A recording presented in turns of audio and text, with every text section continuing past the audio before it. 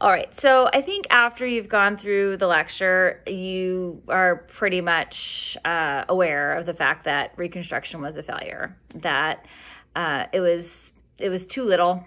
It didn't. We didn't give it the time it needed to try to fix several hundred years of slavery. But historians point to three successes that come out of Reconstruction that we can connect to the civil rights movement. And so we can use Jordan Anderson's letter, which I love. How can you not love this letter? To find those successes. And again, I'm using that. I mean, I'm really trying to find a silver lining here because, right, this is a failure. But three successes from this Reconstruction era that we're going to be able to connect to civil rights later. And again, we can use Anderson's letter to see those successes. So as you're reading through the letter, one of the things he mentions is he talks about his son.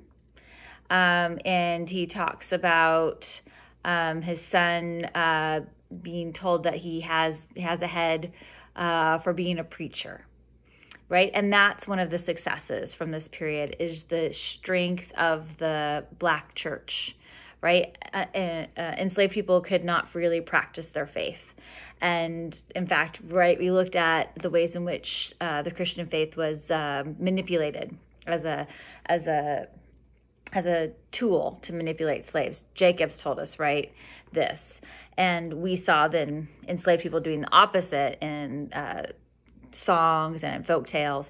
And now they can, and I say freely, loosely, because of the Klan and black codes and what have you, but in theory, they can now freely practice that faith. So the strength of the Black church comes from this period, right? And some of the leaders that we're going to have in the 1950s will come from that church, like Dr. Martin Luther King Jr.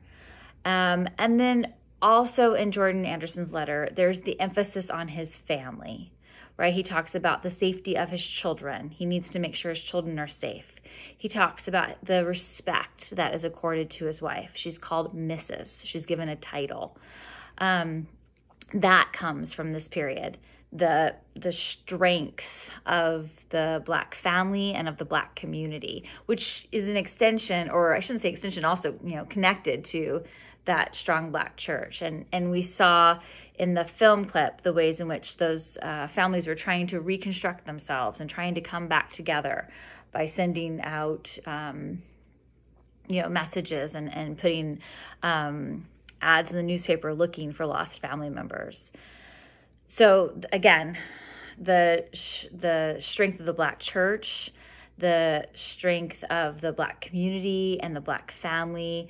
And then two, Anderson wants to know if there's going to be opportunity for school, right? Education. And again, it's not the education that white children are receiving, but it's an education that was denied to enslaved peoples before. And so getting access to education is going to be key, right? We'll have the creation of historically Black institutions that are founded at this time, like Howard and other colleges.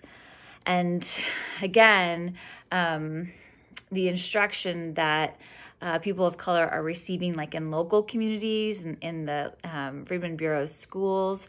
Again, they're going to be in poor facilities and they're not going to have access to equipment and materials, but it's better than the education that was nothing before. And so those are again, I'm using that word loosely, successes, because this is largely a failure, but those are the again, maybe that silver lining that historians are looking for in this period. The strength of the Black church, of the Black family and of community, and access to education.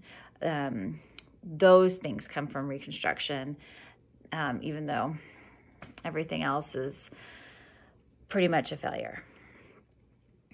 All right, take care.